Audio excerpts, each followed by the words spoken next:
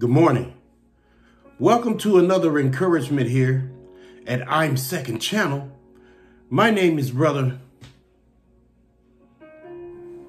because it doesn't matter who I am. The only one that matters, beloved, is Jesus. I never get tired of saying that. The Son of Man, the Son of God, the King of Kings, the Lord of Lords, the Rose of Sharon, the Lily of the Valley, as the song says. He's everything. Today, we're going to be coming out of the book of Luke, chapter 24, from like verse 13 and going all the way to verse 35. For those that don't know, this is the road to Emmaus.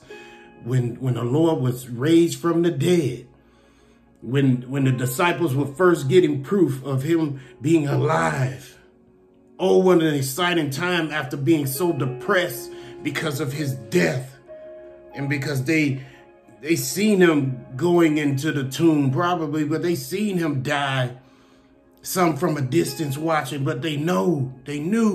And now he was alive. It was going around and it was such a buzz at that time, and they were so excited, and some didn't really believe.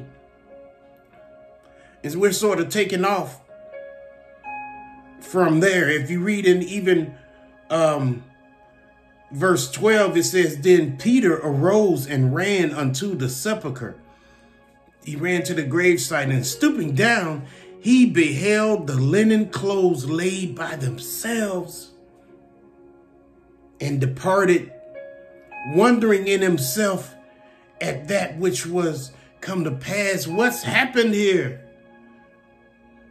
They found out at different times. Verse 13, and behold, two of them went the same day to a village called Emmaus, which was from Jerusalem about 80 furlongs.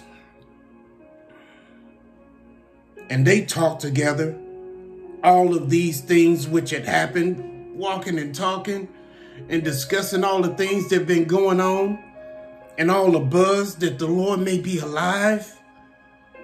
What an incredible time to be alive, right? And it came to pass that while they communed together and reasoned, while maybe it could be true. Wouldn't that be wonderful? But I don't believe it. Nobody just gets up from the dead. Maybe the Lord did that himself. As they communed together and reasoned, Jesus himself drew near and went with them. How wonderful. Jesus himself showed up to these two men while they were walking on the way to Emmaus. But their eyes were holden that they should not know him. He held himself from being recognized from them right away. The Bible talks about sometimes you're entertaining angels and don't even know it. Do you believe it, beloved? Do you believe it, though? It's true. So Jesus drew near to them, and they didn't even know it was him. I think he probably does that with us, and we don't even know. We must watch our life, beloved. And he said unto them, What manner of communications are these that ye have one to another as ye walk and are sad? What is this that y'all talking about, fellas? I'm kind of headed y'all way right now. What are y'all talking about? And why y'all looking so sad? Why y'all look all depressed? And one of them said, whose name was Cleopas, answering said unto him, Art thou only a stranger in Jerusalem? Are you new around here, dude? And hast not known the things which are come to pass there in these days? You new around here, you don't know what's going on? You don't know the buzz? And he said unto them, What things? And they said unto him, Concerning Jesus of Nazareth, which was a prophet, mighty in deed and word before God and all the people, and how the chief priests and our rulers delivered him to be condemned to death and have crucified him. But we trusted that it had been he which should have redeemed Israel. We thought he was going to save us. We thought we was going to go to war with Rome, which is occupying our town, occupying our area. We thought he was here to lead us out. We was going to start a great riot, a great rebellion. But we trusted that it had been he which should have redeemed Israel. And beside all this, today is the third day since these things were done. Yea, and certain women also of our company made us astonished, which were early at the sepulchre. And when they found not his body, they came saying that they had also seen a vision of angels, which said that he was alive. And certain of them which were with us went to the sepulchre and found it even so as the women had said. But him they saw not. We saw that it was empty like they said it was, but we didn't see our Lord. Then he said unto them, O fools, and slow of heart to believe all that the prophets have spoken. We must believe the word, Lord. Beloved, we must believe the words of the Lord. We must believe the Bible. The Bible says, without faith, it is impossible to please God. Without faith, it is impossible to please God. For he who comes to him must believe two things. First, that he is, that he exists. I've told you this before.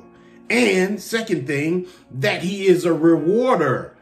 God likes to reward. Our Father is a Father who rewards his children. He is a rewarder of those who diligently seek him. Faith. O fools, and slow of heart to believe all that the prophets have spoken. Ought not Christ to have suffered these things and to enter into his glory? And beginning at Moses, he took them back. He started explaining to them. What a wonderful sermon. This must be the best speech, the best preaching ever heard in history right here. And beginning at Moses and all the prophets, he expounded unto them in all the scriptures the things concerning himself. They still don't know who he is. And they drew nigh unto the village. They were getting closer. Whither they went. He was getting closer to the village where they were going to. And he made as though he would have gone further.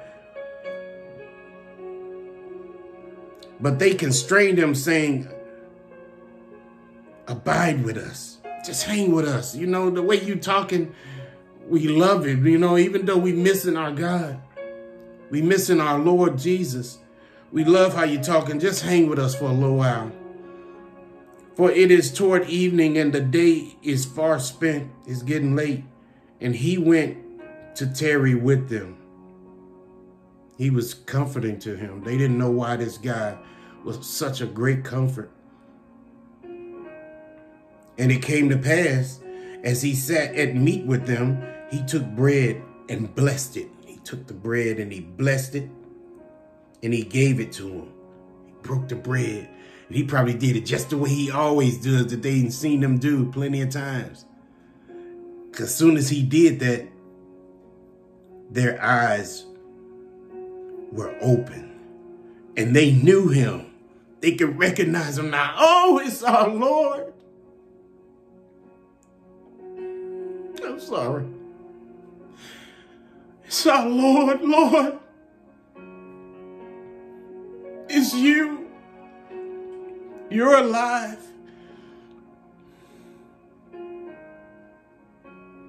And he vanished out of their sight.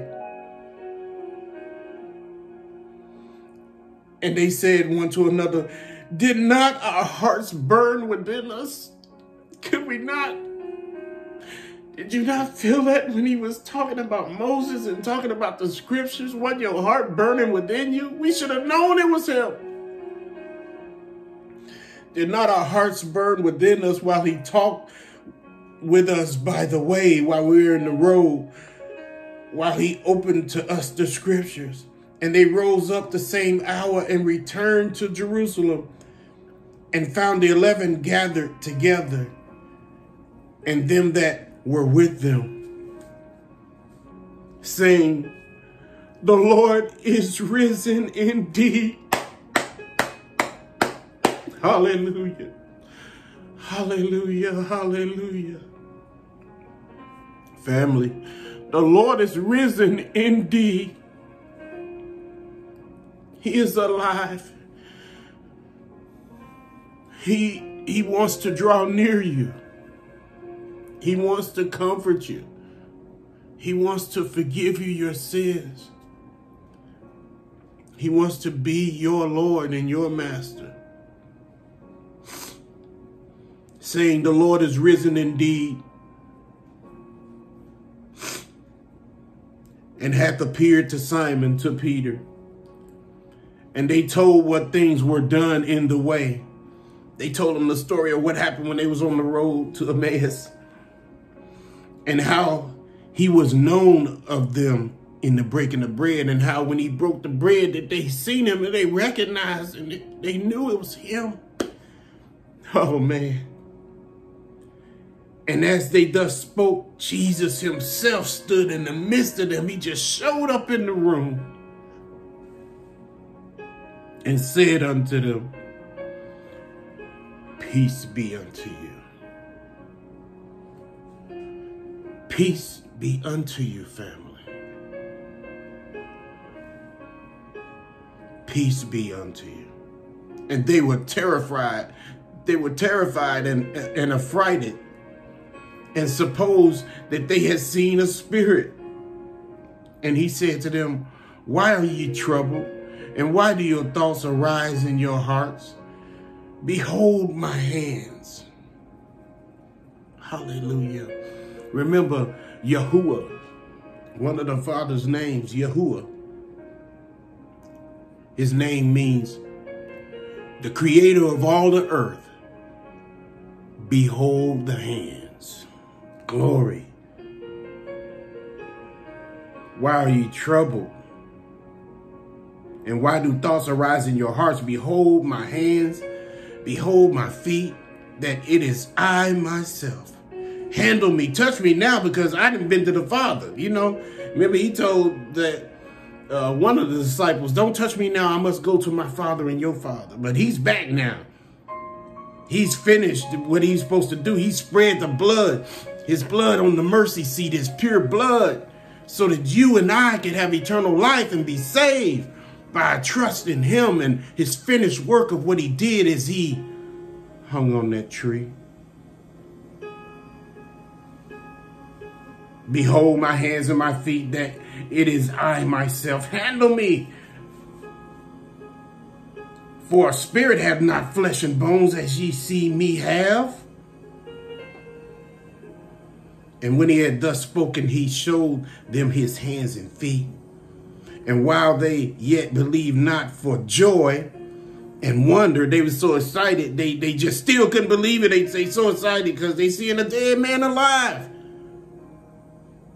They seeing God's Son alive.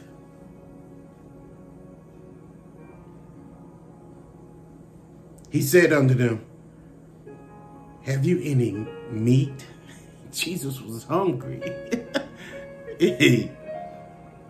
I think it makes you hungry and thirsty to been. Remember, he raised a little girl, and he's like, when he raised a little girl from the dead, Jesus like, give us something to eat. When you're there, you must be thirsting in the place of the dead. You must be hungry when you return.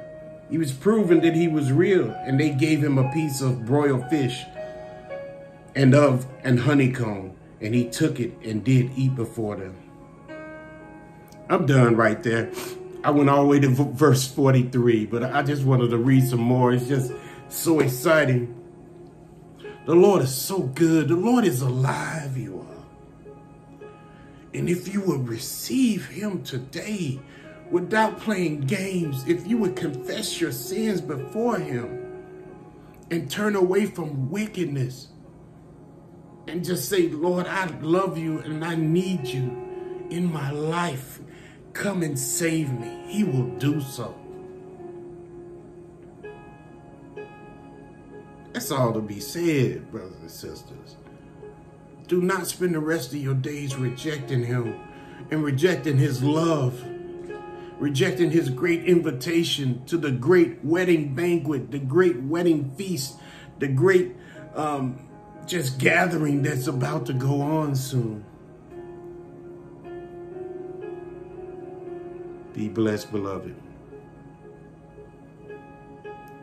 I need to say a quick prayer, okay?